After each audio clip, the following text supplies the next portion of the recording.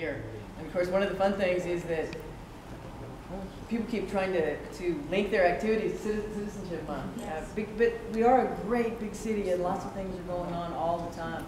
But Citizenship Month is a great time to I would be remiss to not mention that the Houston Public Library has been supporting from year one and underwrites and hosts events. And thank you to Dr. Lawson and to HTV and Houston Media Source for their supports with our videography and PSAs that they put out every single year. And hopefully we'll be able to cover some of the Citizenship Month events and get them up so that folks can see them if they can't come in person.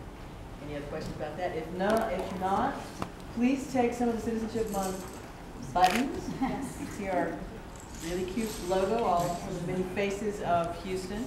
And I'm going to let them get away so that y'all can ask me the hard questions.